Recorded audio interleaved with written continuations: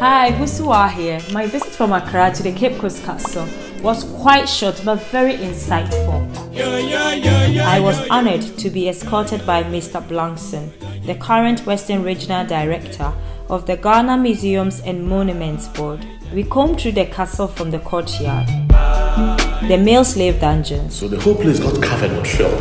And many of them got sick and died here. The shrine.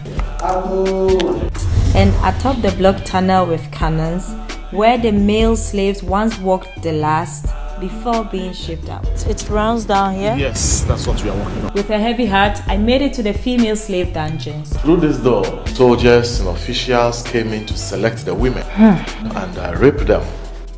Join me on this episode to learn more about the African history, ancestry, and this whitewashed edifice.